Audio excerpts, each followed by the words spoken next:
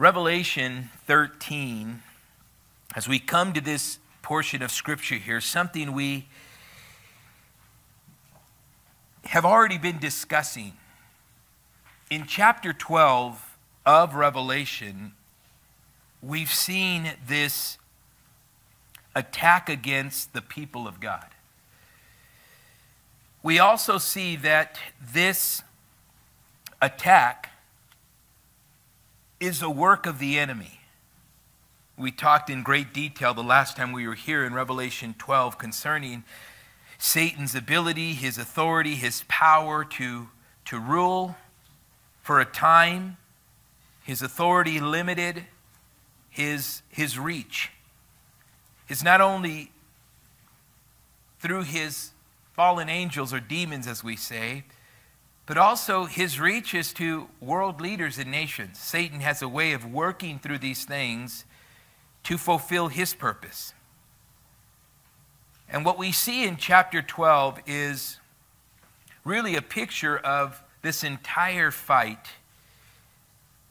that is taking place in what we would call the spiritual realm, right?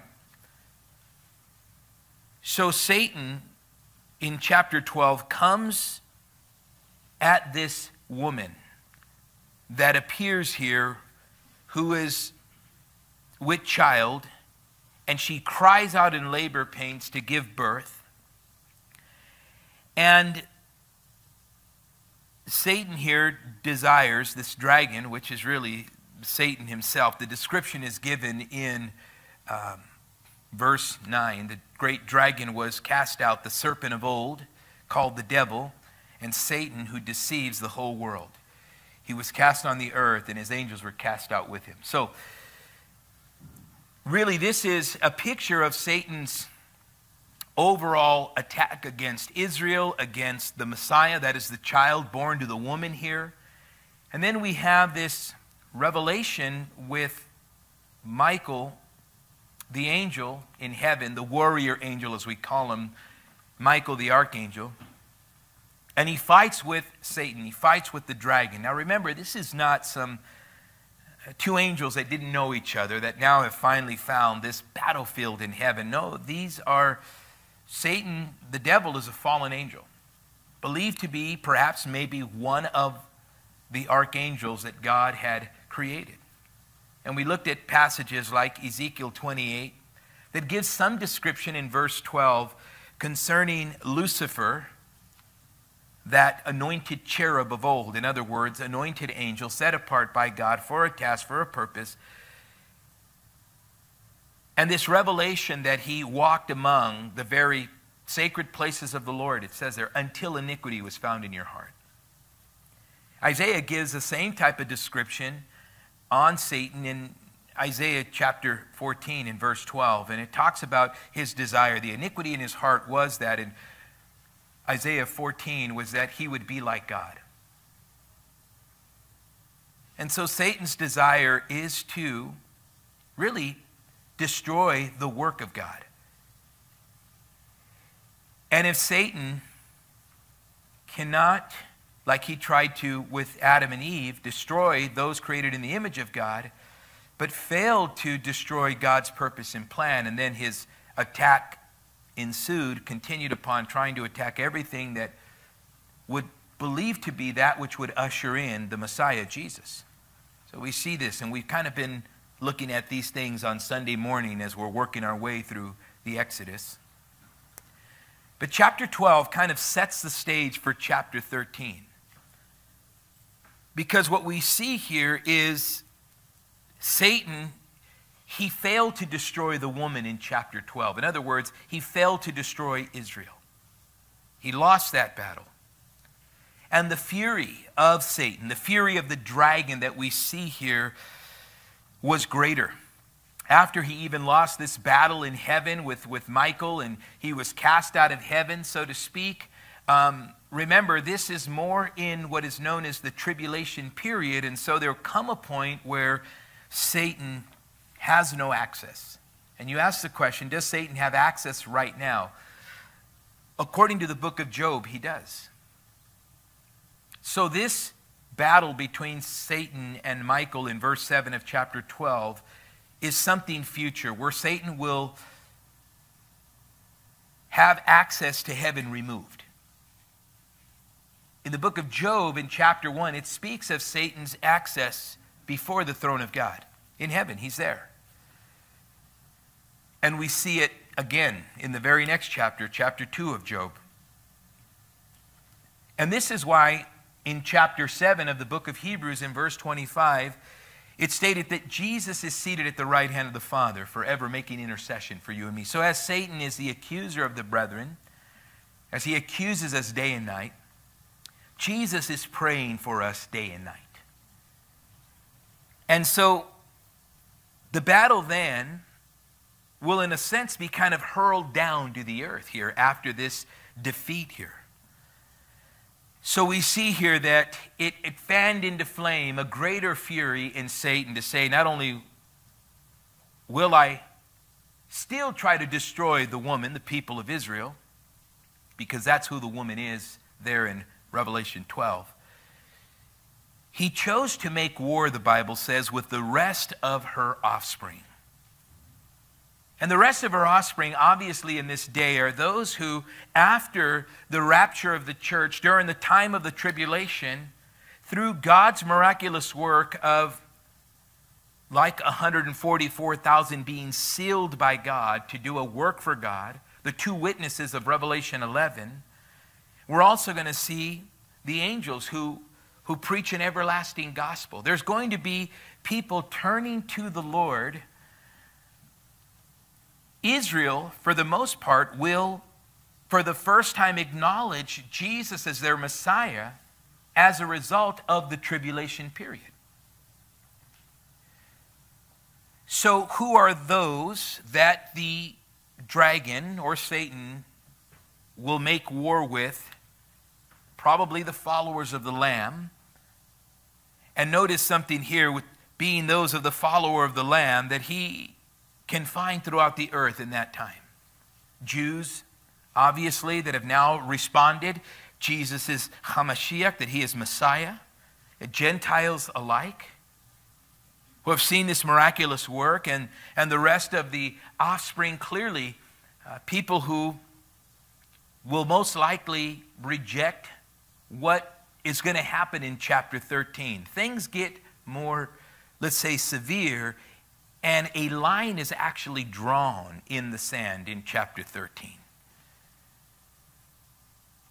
But the reference really is to those who have, it says in verse 17 of chapter 12, to those who keep the commandments of God and have the testimony of Jesus Christ. So the attack goes to them. These are witnesses of Jesus, followers of Jesus. And the idea here, the phrase to wage war, is the same expression used in chapter 11 in verse 7 with the attack on the two witnesses. And we also see it in chapter 13 and in verse 7 on the attack against the saints. So although the devil didn't destroy the woman or her child that she gave birth to, really talking about Israel, the child being Jesus, Satan was not able to destroy that work. He was unable to totally exterminate Israel. Zechariah chapter 13 and verse 8 informs us that quite a bit of the people of Israel, 2/3 of the Jewish population, will be wiped out during the tribulation period. Satan will not succeed in wiping out God's people from the face of the earth, but he will succeed in plunging many to their death. But he will not take them out. And this is why Satan indeed hates the righteous remnant of God. And this is why the battle is so severe. Now, chapter 13 doesn't calm down. It just begins to grow. It begins to build up. And notice here that John sees another sign. He sees another sign. He begins to see this image coming up out of the sea.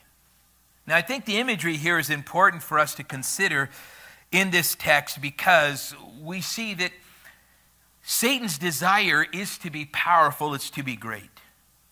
But what we're going to see here in the first couple of verses, in verses 1 and 2, is Satan's work, not only throughout the earth in this day, but through evil individuals, governments, kingdoms, empires, if you will, to advance one purpose, and that's his kingdom. And if you look at Ezekiel 28, it's there in Ezekiel 28 where we also see a word to the king of Tyre. And what's interesting here is that we see kind of in a sense, the prophet Ezekiel is giving us a description of Satan, but he's also speaking concerning a man, a king, a leader. So the imagery in the word of Ezekiel 28 is in reference to both a man and a nation. It's both in reference to not only a man and a nation, but it's also in reference to Satan and a nation. And the idea behind this is that Ezekiel 28 reveals to us that Satan has the ability to influence and empower kings and kingdoms and dominate for a time and a season to advance his kingdom. Now remember that if you look back at chapter 9 of Revelation, what do you see? There the bottomless pit is open up, and we see that authority is given. Authority is given. Remember that the keys are given to one to open the bottomless pit. Now remember that the power that they have, number one, was given to them, and number two, it's limited. Remember that God gives these locusts that come out of this bottomless pit. Remember this, the keys are given to the bottomless pit. The one who leads this group doesn't have the keys himself. So this reminds us that Satan's ability, Satan's power over the demon realm, or the demon world as we call it, it's a real world, it's there. Their power is given, it's limited. So, there's this false assumption that Satan has greater power than God. He doesn't. He never has, never will. There's no way that can happen. It would go against everything that the Bible teaches. There's not even a notion. Well, some would say, but doesn't the Bible say he's the prince of the power of the air? He's the God of this age. Yes, in this fallen world. Satan's rule is through sin and the bondage of sin. And this is what Jesus Christ came to conquer, death and the grave. This is why Satan's attack against Israel and her child, let's say Jesus, is so great, because it is really the end, the beginning of the end for Satan's reign. But his reign is limited. His power is given. And it even goes on to say here that they were not given authority to kill them, verse 5 of chapter 9, but to torment them 5 months. Notice they didn't even have the authority or the power to take their lives. But they were to torment men. Notice what else. It goes on to say that they would also do this for a period of time. If this would happen for, it says here, 5 months, it would torment them. So power given, their power is limited, and this really describes Satan. Well, Satan has the ability to deceive in so many ways, and even more so, a heart that is weak and not strong in the Lord. When we think of this term here of, Satan and the demons and spiritual warfare, sometimes we think of a battle that is distant from us. No, it is among us. And the battle's going to get worse. The days are going to get darker. Evil will grow. And we're going to see the work of the enemy as time is shortened. The closer we get, we're going to see the work of the enemy on the rise. You're going to see these things becoming more and more before our very eyes. This is what chapter 13 is all about. What we see here in verse 1, your attention please, it says, "And I stood on the sand of the sea, and I saw a beast rising up out of the sea, having 7 heads and 10 horns, and on his horn were 10 crowns, and on his head a blasphemous name. Verse 2 says, Now the beast which I saw was like a leopard, and his feet were like the feet of a bear, and his mouth like the mouth of a lion. And the dragon, notice here, the dragon gave him his power, his throne, and great authority. Notice the dragon is none other than what verse 9 describes here, that the dragon is the serpent of old. Who was that serpent of old? Satan, Garden of Eden. The serpent in the Garden of Eden. There it is, that serpent of old. And other descriptions, the devil, Satan, who deceives the whole world. This is one of Satan's devices that is probably the most effective right here. Deceives, deception. And he deceives not just a part, but he deceives, notice what it says here, the whole world. And today we see deception in great ways. And many that we thought would never be deceived are being deceived. In chapter 13, we're going to see this figure rise into power known as the Antichrist. When we think of the word Antichrist, what are some of the words that people describe in their minds? You know, evil and, you know, this wicked person and this ruler. And we have enough, you know, Christian movies on the end times to show us like who this figure is. It's always the evil one. Dressed really nice in a suit, right? But has that look about him that's just like, there's something evil about that man. But you know, I don't think that that's what we're going to see in the Antichrist. I think it's going to be great deception. When we see here the beast coming up out of the sea in Revelation 13 in verse 1, the origin really of this beast is the bottomless pit. Notice what the Bible says here in regards to the beast. It says that he has a throne. This is the same one who ascends out of the bottomless pit and will make war against them. Revelation chapter 11 and verse 7, it says, When they finish their testimony, the beast that ascends out of the bottomless pit will make war against them and overcome them and kill them. Now remember, this is the Antichrist who will kill the 2 witnesses because of their message, totally against the work of the Antichrist. But notice his origin, where he comes from out of this bottomless pit. And really this speaks of one who is coming not any time in our present time, but in a future date. Remember, the tribulation is, as we kind of label it, the last 7 years of world history as we know it. It's after the rapture of the church, the tribulation period begins, and then after the tribulation ends, after 7 years, the second coming of Jesus Christ takes place. And Christ rules and reigns. And we are here on this earth for 1,000 years with Christ, known as the millennial reign of Christ, and we rule and reign with him. And though he has been preceded by many forerunners, there have been many that have come. Notice what 1 John says, or John the Apostle says in 1 John, and he talks about this very clearly as John kind of highlights this. He says, little children, 1 John chapter 2, verse 18, it is the last hour, and as you have heard that the Antichrist is coming, even now, many antichrists have come, by which we know that it is the last hour. So he's not only saying that there's just this one. No, many have come.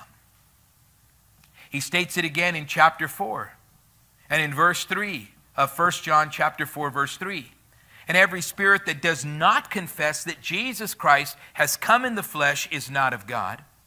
And that is the spirit of the Antichrist, which you have heard was coming and is now already in the world. Notice what's already in the world is the spirit of Antichrist. Now, when John wrote his epistle here, he wasn't saying the Antichrist was alive in his day. He's just saying the spirit of the Antichrist is here. Notice what the spirit of the Antichrist is. He gives you a description. You might say, how can I identify the spirit or the message of the Antichrist, so to speak? What is this? How does it look? Very simple. He says this, and every spirit that does not confess that Jesus Christ, listen to this, has come in the flesh is not of God. Jesus Christ not coming in the flesh. Well, who's Jesus Christ? Jesus Christ is God. This is what John's saying here. And those who don't believe that Jesus is God, and you got people who call themselves Christians, carry Bibles, and don't believe that Jesus is God. And he says, whoever does not confess this, does not confess that the Christ has come in the flesh. Remember what John chapter 1 says? In verse 1 it says, in the beginning was the Word, and the Word was with God, and the Word was God. The question that everybody asks, who is the Word? Look down at verse 14 of John chapter 1. And the Word became flesh, and He dwelt among us, as only begotten of the Father. Think about that. He dwelt among us.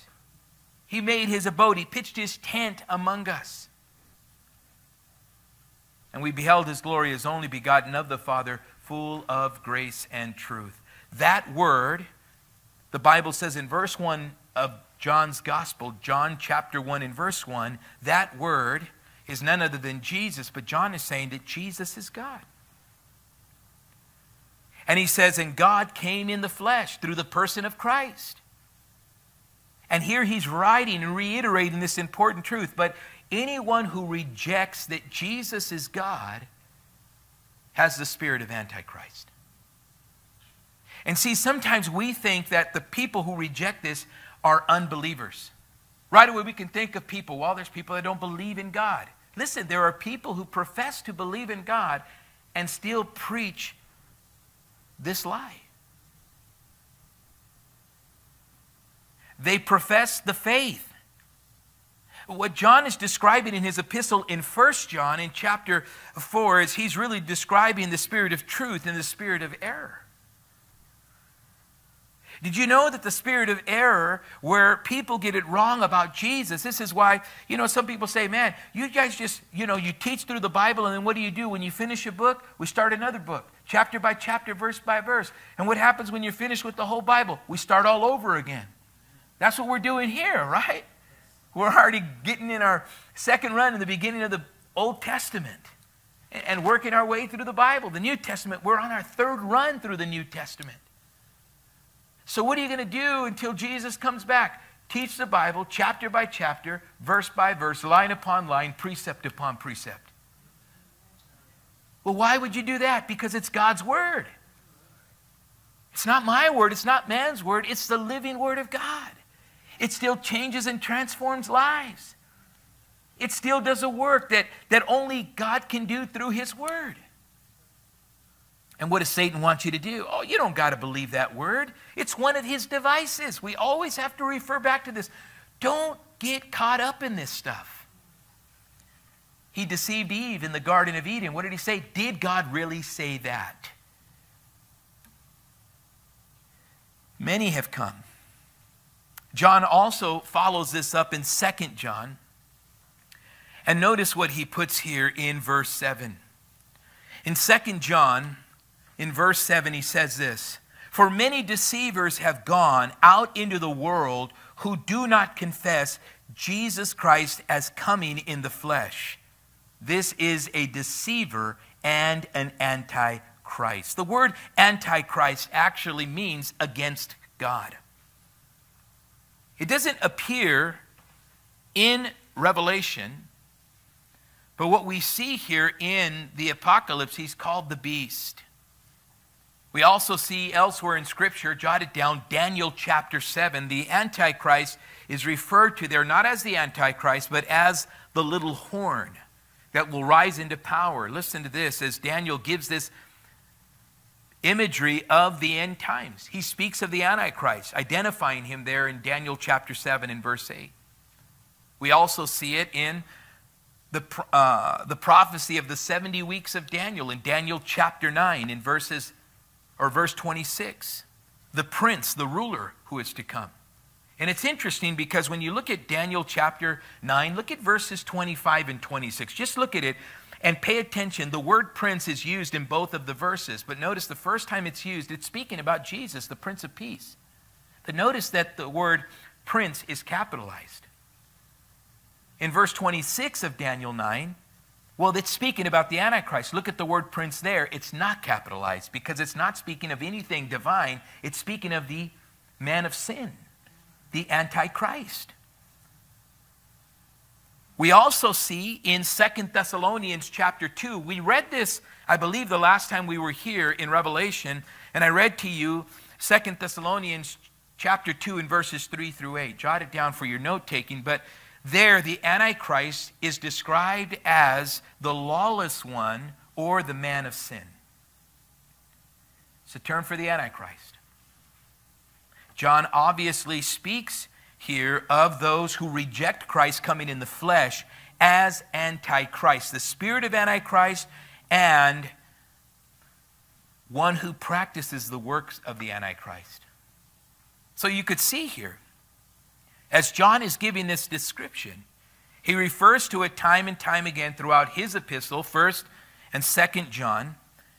And what he's really saying is one who is against Christ, or really what Revelation 13 is going to promote in its day, one who is in the place of Christ. Because remember, that was Satan's desire, to be like God, to be in the place of God. See, the Antichrist is a work of Satan.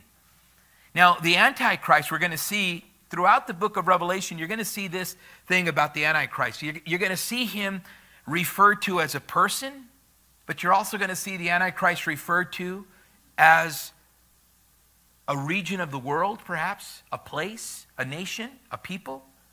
You're also going to see the Antichrist referred to as a religious system, kind of like what John is doing here. He's saying, hey, listen, if you reject that Christ Jesus has come in the flesh, the spirit of Antichrist is there.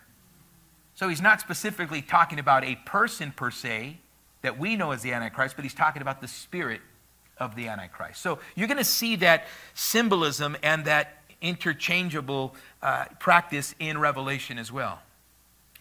But in chapter 13 of Revelation, we're speaking about this Antichrist who will be this ruler.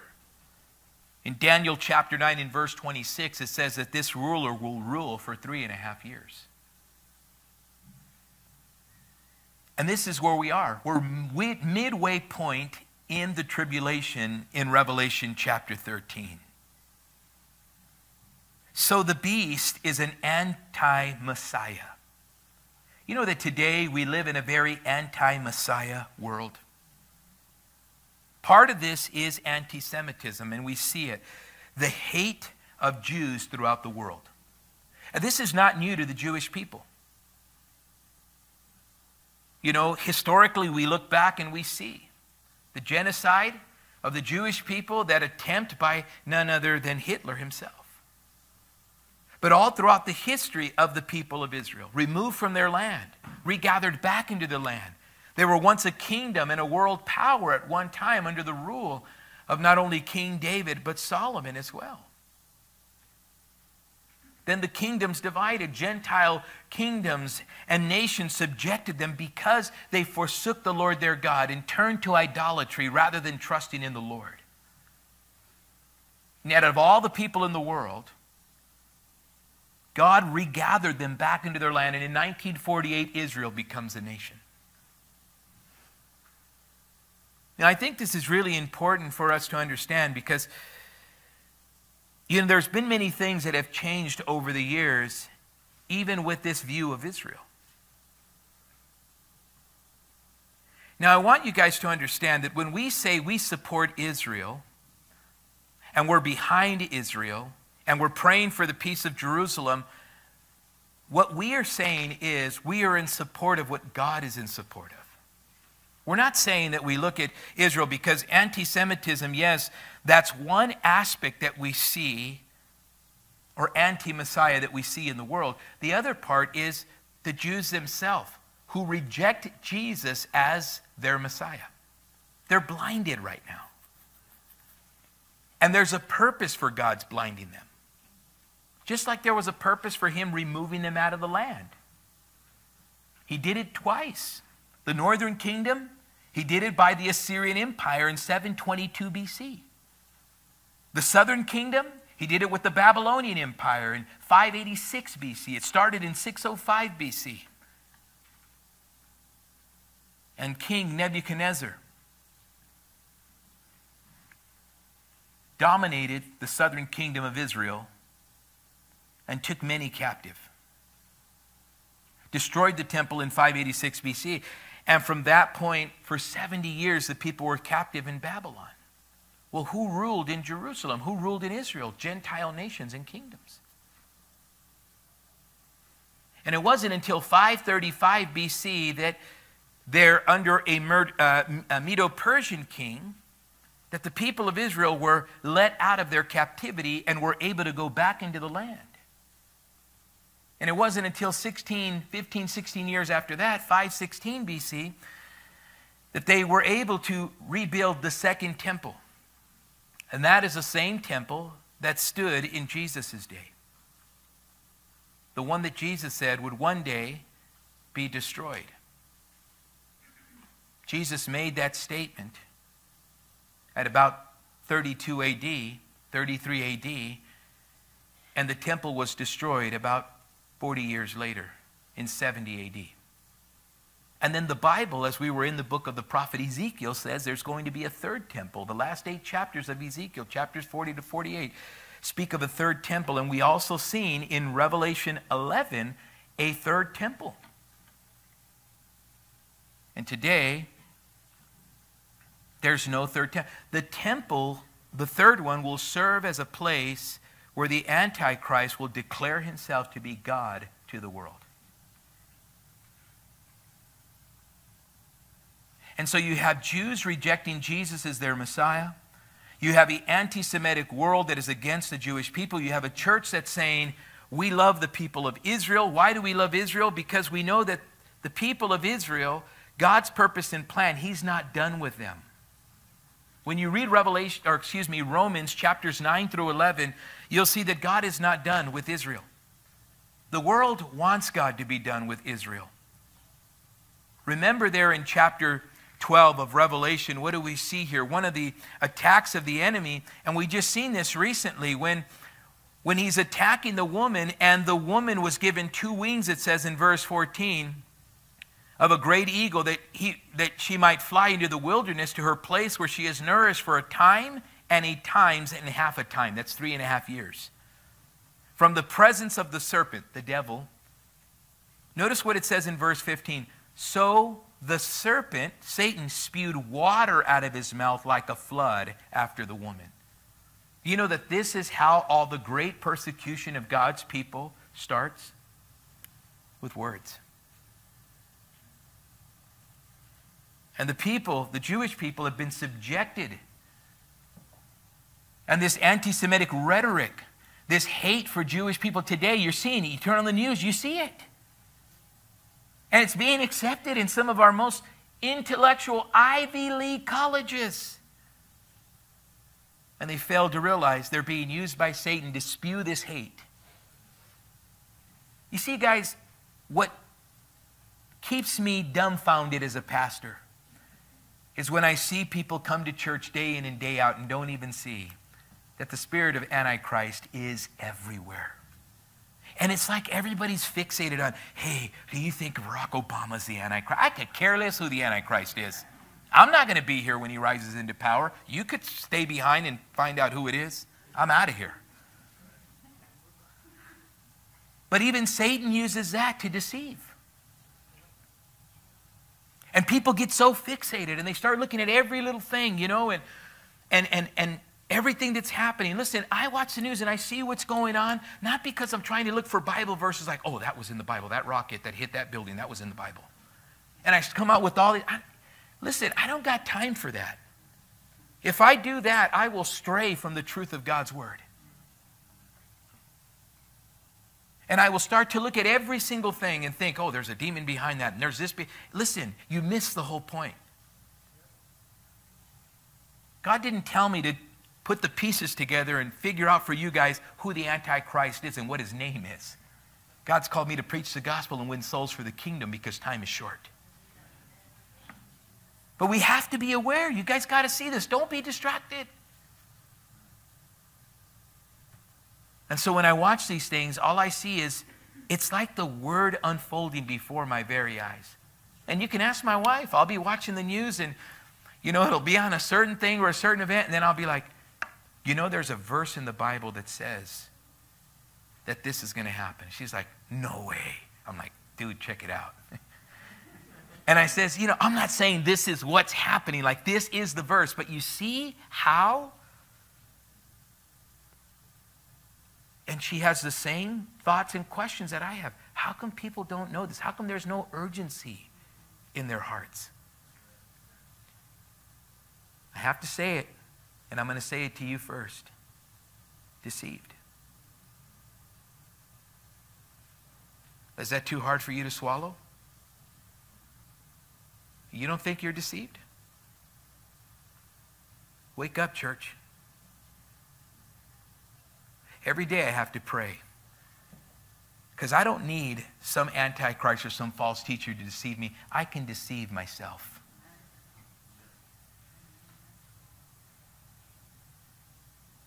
Nobody deceived Satan. Iniquity was found in him. He wanted to be like God. Self-idolatry. Understand, guys, that Satan's greatest, you might think, oh man, the devil's after me. He's chasing me. He put this in my path. He put that in my path. Oh, these thoughts in my, and you start giving him all this credit. That's all you, boo-boo. Just so you know. That's all you. That is your sinfulness. That is what's in you that God, by the power of the Spirit, is desiring to work out of you. But until that day, you will battle that. And on top of you fighting really the flesh and the work of the flesh that is so weak, Jesus says your flesh is weak, you have this deception. It's crazy, but what else? Well, this powerful figure here has, notice what it says here, 7 heads and 10 horns. When you look at this here, you begin to really look at this and say, okay, what is the understanding of the Antichrist? Well, as I stated earlier, it's multifaceted. Sometimes the spirit of Antichrist or the Antichrist can be in the person. It could be in a religious system. It could be in a people, a nation that the enemy might use, an evil empire or political power. We see this here. You'll see it also in verse 17, that no one may buy or sell except one who has the mark of the name of the beast or the number of his name. That's a system. That is a political power. We also see it as a past and present impersonable force. A presence, a spirit, an evil spirit of this age. That's what John said, the spirit of the Antichrist. And also literal persons who are forerunners to the final Antichrist. And then we see the final climactic embodiment of the satanic power in great work and in opposition to God in a person known as the Antichrist himself.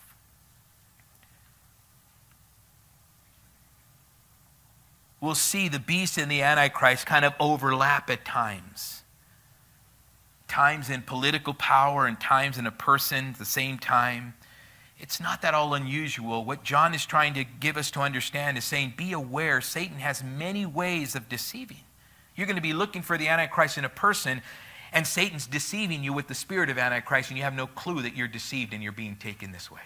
Guys, come on, man, be aware. This is what John's trying to do the best that he possibly can. And he's saying, listen, I don't know how to explain it to you, but boy, when it comes, it is going to come. This is why discernment is so key and so important that we need it in our hearts and in our lives. I ask you a question for the second time. Are you deceived tonight? When you think of evil, you think of the evil of Nazi Germany. You think immediately of who? Hitler. Think about this. Throughout history, there have been many candidates for the Antichrist. Boy, I know you guys are itching for me to say who I think it is. I'm going to tell you right now so you can stop and focus on the message. I don't know.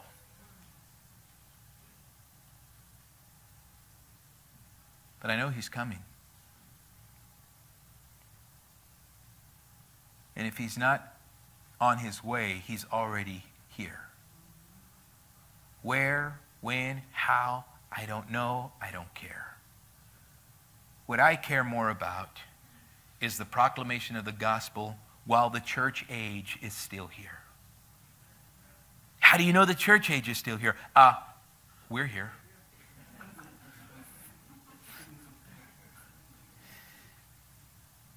Now look at this for a moment that I want you guys to get here in the passage before us. It's giving us some revelation in verse 2 and this description of the leopard and the bear and the lion, and the dragon. Remember, this imagery, some would say in a sense, this picture of this beast. Well, who is it? Here, the Antichrist is pictured as these images of these world empires. Because remember that in the book of Daniel, the leopard is none other than, the Grecian Empire, and the bear, the Medo-Persian Empire, and the lion, the Babylonian Empire. And it's not in the same order that you see in the book of Daniel. But you see the dragon gave him his power, his throne, and great authority. So this reveals to us here really this idea of rulers being used by the enemy. Nations. Today, there are nations that are being used by the enemy. Look at the evil of the nations that surround Israel. Everybody thinks, that's Islam, it's evil, but it's what's behind Islam that's evil. It's Antichrist. There's evil nations and evil rulers that are being judged right now, being wiped out. And we have the world, for the most part, defending this and saying that we're wrong for supporting this. We are in an age where bad is called good and good is called evil, bad. And the church is getting it wrong. I see it. I'm saddened to see even within our own tribe, and when I say our own tribe, I say Calvary Chapel, where you have some that have been distracted and are going off on this tangent and this belief that Israel is not who the Bible describes it to be. I affirm and I hold to the truths of the distinctives of Calvary Chapel. And I've always believed what Pastor Chuck has taught us concerning Israel. We pray for the peace of Jerusalem. And one day God will redeem the people of Israel in the tribulation period for those that turn to Jesus and acknowledge him as the true Messiah of Israel. But until then, what do we do? Because for a moment, according to Romans, God has blinded Israel because it's the time of the Gentiles. It's this dispensation of the church age, and the gospel is going forth so Gentiles can come to faith in Christ. And when the church is taken up, that dispensation, that time is over, and God will focus his attention on Israel, and God will use the affliction and the brutality and the cruelty of the Antichrist against his people to get their attention to where they have nowhere else to turn but God. It's historically what happens to God's people. He did it to them while they were in Egypt. The affliction caused them to turn to God and cry out. So we see here that the teaching on the Antichrist in the Bible is not to provoke or intend to provoke our speculation on who he is, but rather, I think it's God's design to instruct us now and in every generation concerning what the Antichrist does and how the Antichrist, the spirit of Antichrist, and all of that, how they work and what they do. And where the power comes from. It comes from Satan himself. Notice this. So in other words, what the text seems to do is it seems to enlighten us on Satan's devices and the strategies of Satan. So we see here very clearly him working through these empires, if you will, these individuals. So Satan works behind not only a man. You see here the 7 heads. The number 7 in the Bible is completeness. We see horns, a picture of authority. Later on, you're going to see these 7 heads are referred to as 7 hills. There's only one city that was built on 7 hills that is known for that. It's Rome. It could be speaking of a revived Roman Empire. And here these 10 horns, this rulership within this empire. Really what's in view here, authority and power given to 10 kings or kingdoms. You know, at one point people thought that this was the United Nations or the European Union, until both of those groups grew beyond 10 nations. But whatever the case might be, we know that this is going to be world power involvement, but under one authority. They're all coming from the beast. Notice what else? And on his head, a blasphemous name. Well, what is blasphemy? Anything that exalts itself against the knowledge of God. I doubt in this day you're going to see anything on our currency or anything on any place saying, "In God we trust." And if it does say it, it's not going to be the God in which we think it says. He says, and I saw one of his heads as if it had been, notice here, mortally wounded, and his deadly wound was healed, and all the world marveled and followed the beast. Now, I want you to understand what we're seeing here in this imagery here. We see the source of this power, of this dragon as the bottomless pit. But we also see that the Antichrist, with all of this power from Satan and the evils of this world, we see here this description in verse 3 saying that there is a short reign. There is a mortal wound. Mortally means, when it says, it was mortal, meaning death. Wounded, it doesn't really make sense. 2 words that are opposite. Mortally, meaning this, leading to death, and wounded, saying it's still alive. And his deadly wound, notice what it says here, was healed. In the original language, the idea here is death and alive at the same time. The only way we can describe this is that this somehow, some way will be viewed by those that see the Antichrist being mortally wounded. We're going to see that he will somehow cheat death. But it'll be reported that he has died. Perhaps here this wounding in the head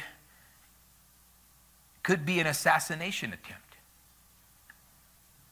When there was this attempt on the former president, I was looking at this and I says, boy, that would be a trip if this guy was the Antichrist. He fits the bill. But he's not. But that world leader in that day, the Antichrist, will have a wound to his head, and most likely, as we've seen even in our current times, kind of like they attempted to assassinate former President Trump. More than once. The same happened with Ronald Reagan. JFK was assassinated. Assassination for the presidents of this nation has been common throughout the history of this nation in its short period of time, less than 300 years. But you go through 1st and 2nd Kings in the Bible and you see all the kings that ruled in the northern and southern kingdom. And in the northern kingdom, it was one assassination after another. But somehow this is going to happen to the Antichrist. He's going to have this issue take place, and this is where the authority, this is where the power is going to be given, in the sense that it's going to cause many to follow. So after John gives this description, like Daniel chapter 7, where he begins to draw from the vision of Daniel and begins to give this order. And remember, the order is kind of backwards, like I told you. It's not in the same order of Daniel. And the reason being is perhaps maybe because it's giving us an idea of how John is looking. John is looking back to Daniel 7. Whereas Daniel 7 is looking ahead to John's day. And that could very well be the case. But here's what we do know, is that somehow, some way, the Antichrist will be wounded to death, and then there will be like this thing where they say, he died, but he's now been raised from the dead. He has power, he has a throne, and he has great authority. A.T. Robertson put it this way: the dragon works through this beast. This beast is simply Satan's agent being used by the devil. And so Satan claims kind of like the power that Christ would have. Remember what Satan offered Jesus. He offered him power. He offered him a throne. He offered him great authority. Jesus rejected and refused all of it. Jesus called Satan the prince of this world in John chapter 12 and verse 31. Jesus rejected it. The Antichrist receives it. This great impostor, this wannabe godlike man, will never be God. But what we see here is this counterfeiting of the resurrection, like Jesus, who died and 3 days later came back to life. God raised him from the dead. The Antichrist will be mortally wounded, and he will die, and then he will be healed, and all the world will marvel and follow the beast. Think about this. Now, it's not real in the sense here. This miracle will cause many to follow. And how will this happen? Does Satan have the power to raise the dead? Or could it be that the world is perhaps fooled, deceived? I think that it could be that. This deception will be so great. Today in the world of AI, you can make anything say or do. This is why we're coming into this age, guys. You might say, well, you're into all that sci-fi stuff. No, I'm not, but it's real. You see it. It's there.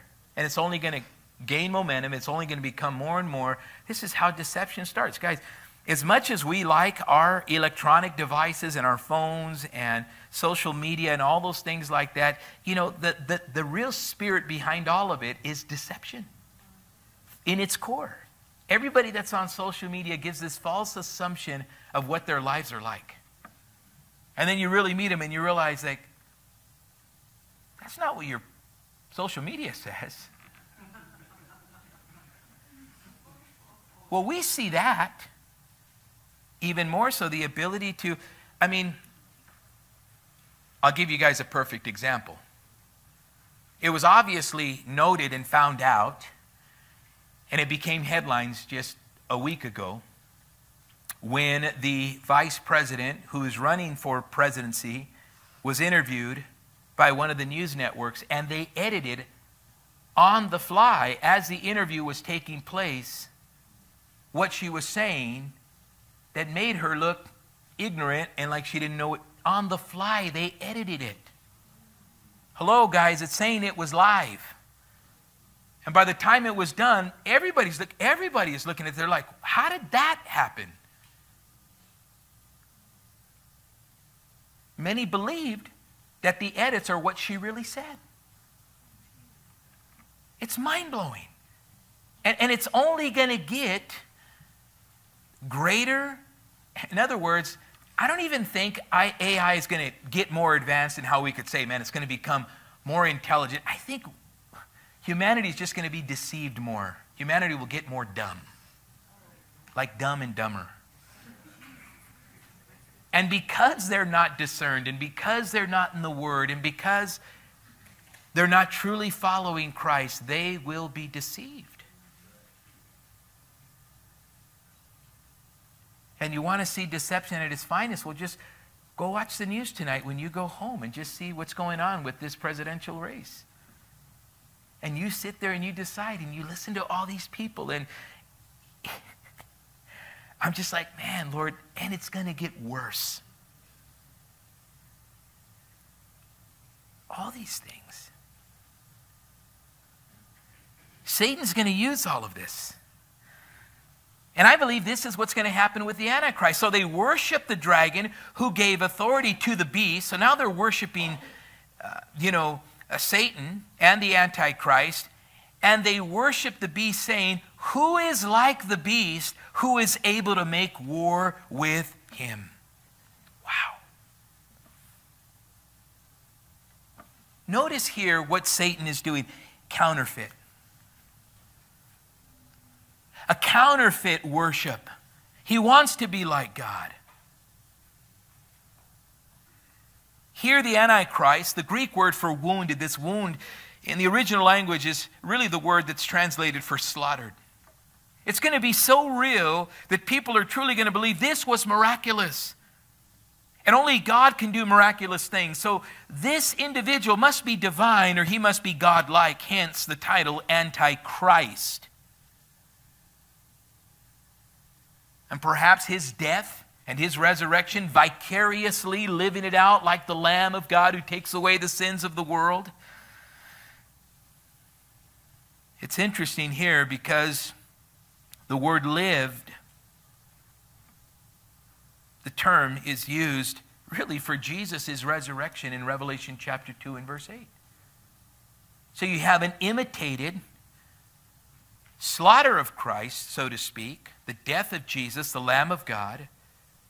You have an imitation of the resurrection of Jesus Christ, and you have imitated worship to the one true God and declaring who can be like him. A counterfeit death, a counterfeit resurrection taking place in the end of the age. And some believe that the resurrection of this political figure here could be a revived Roman Empire. It could be the rulership of a kingdom that the Antichrist is over, and it's going to revive into power. I believe it's a combination of both. It could speak of the rise of a nation and the rise of a person. John F. Woolvard, who I love, and I've read a lot of his material on the topic of the end times and eschatology, writes this, and I quote, "The identification of the head with the government over which he has authority is not a strange situation. The person is often the symbol of the government, and what can be said of the government can be said of him." End quote. This clearly, here is deception at its finest. And notice here, the deception, many follow. Take note of that, many follow. Amazed at the appearance of a resurrection, the whole earth begins to submit to the authority because they believe this guy really was raised from the dead. So they worship the dragon. They worship Satan. And what's interesting here is the statements they begin to say. Who is like the beast? Who is able to wage war against him? Wonder. As they marvel and wonder, it turns to worship. Divine worship is substituted by the devil's worship. Guys, you know that idolatry of the most terrible sort imaginable will now blanket the earth, and people will begin to worship the Antichrist and say, who is like him? Something that is only spoken concerning the Lord. Who is like God? We sang tonight, isn't he worthy? There's none. It's the Lord alone who is worthy. It's Jesus alone. God alone is incomparable. The beast here once more is usurping what belongs only to God. And guys, don't think, wow, I'm glad I won't be here in that day and I won't see it. Listen, Satan desires not only in that day, but in this day to be worshiped and treated like God. He always has and he always will. And if he can distract you, him and his minions, and get you for a moment to be distracted, even when you claim to be walking with the Lord, but yet distracted, he's won. In this day, Satan's reign of terror will have specific characteristics. And we see it here in verses 5 and 8. And he was given a mouth speaking great and blasphemies, and was given authority to continue for 42 months, that's 3.5 years. Then he opened his mouth in blasphemy against God, to blaspheme his name, his tabernacle, and those who dwell in heaven. It was granted him to make war with the saints and to overcome them, and authority was given him over every tribe, tongue, and nation. And all who dwell on the earth will worship him, whose names have been not written in the book of life of the Lamb slain from the foundation of the world. If anyone has an ear, let him hear. Notice that the beast is given a mouth to speak. Boastfully, blasphemous. He is given a mouth to directly, by the dragon, speak. And ultimately is permitted to speak, in essence, by God, because God is allowing this to take place. And so the Antichrist is going to have this dominion and this rule that eventually will come to an end. It'll be short-lived, but there are those who desire to be deceived, who want to follow after the enemy, who are rejectors of God, who will have no problem with what's being said. But keep in mind, like the devil, notice that the devil is God's beast on a leash. Satan can only do what God allows him to do, can only go as far as God allows him to go. And it'll eventually come to an end. Notice what we see here. The object of his slanders are noted in verse 6. Blasphemies against his name, against the people of God, the name of God. The activity of the Antichrist, when we've seen it in 2 Thessalonians chapter 2 and verse 4, it says, he will oppose and will exalt himself over everything that is called God, proclaiming himself to be God. The use of divine titles, blasphemous names, declaring himself to be greater, declaring himself to be deity, declaring himself to be God.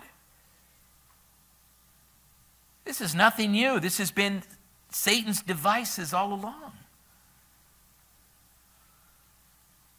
It'll go on for a sustained period of time, 3.5 years. John says 42 months. But not only will he speak against God and his people, he will also act against God and his people.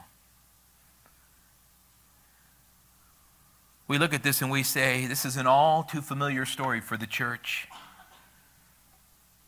But take note of this, what he goes on to say in verse 10. He who leads into captivity shall go into captivity. He who kills with the sword must be killed with the sword. Here is the patience and faith of the saints. I believe here this is more of a proverb. And it's reminding us that believers whose names are written in the Lamb's book of life, those who have been called by God, set apart by God, listen, even in this day, know that deception, if you keep your eyes on the Lord, will not affect you. Persevere. This is what verse 10 is saying. Persevere. Endure till the end. God gives great gifts to those who overcome. But don't just say, yes, I'll be prepared for that day. Begin to see it. See, the believer is doubly secure because the book of life belongs to the Lamb who had been slain. Those who not only through the decree of election, but also the atoning work of Christ is sealed by God and God alone. Who is powerful to break that seal? No one. This is simply an invitation to pay attention. If anyone has an ear, let him hear. Tonight, how many of you here have an ear? How many of you have two? That's a double directive to you. You better hear what the Lord is saying. Persevere. I think it's important for us to understand here that even in this present time, though we're not in the tribulation and though we're not there, we persevere even now. Against the attacks of the enemy, that day is going to be far worse. And this should be the motivator in the proclamation of the gospel. Our motivation should come directly as this, to see that a time is going to come where it's going to be unbearable for some to stand in the truth of God's word. I know you probably want to know what the mark of the beast is. Next week we'll talk about that, or the next time we're here in chapter 13. But for tonight, let's guard our hearts with all diligence, the Bible says, knowing that a time is going to come where, as you were deceived before you came to Christ, many will be deceived up until the coming of Christ. We don't know who the Antichrist is, but we know the spirit of Antichrist is here. John said it. And perhaps maybe the Antichrist himself, not realizing who he is, empowered by Satan at a certain point in time, midway in the tribulation, will rise into power. We're not going to be here for that. But everything we see in the world is coming to that. A one-world religion, a one-world currency. I mean, there's already this religion unification that has already been taking place. I believe so far 35 known religions have already signed a decree, some Christians included, saying that the world will know true peace when all religions come together. It's not going to be a matter of denomination and gods. It's going to be a matter of faith. And that all faiths lead to God. I think we're getting there. And what you believe tonight and how you live tonight is going to be a lost art. But it's supposed to be that way.